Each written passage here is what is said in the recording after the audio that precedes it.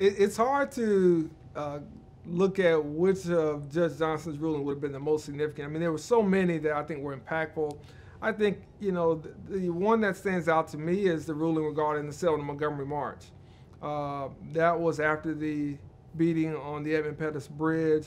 There's a lot of scrutiny. There's a lot of pressure. I can only imagine what Judge Johnson was dealing with at that time. But he had already kind of set his pattern of where he stood and what his principles were.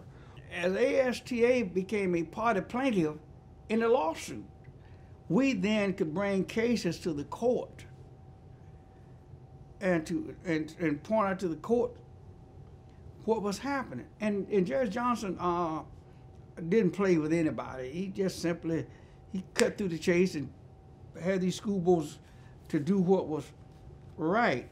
So, in a way, my grandfather and Judge, when they became friends and really close, genuine, loving friends, in their own way, they were making differences in the world in a positive way, but they were also outsiders here in Montgomery. They were outsiders together.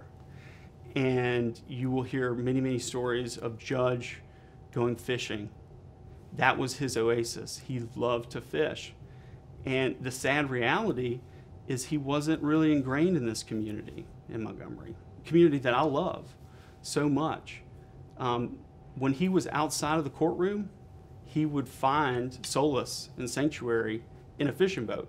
When Ruth talks about, and they met in adolescence, and then, were together for so many years, the way she described him, he was always focused. Whether he was building outhouses or bookkeeping, he had a job bookkeeping, law school,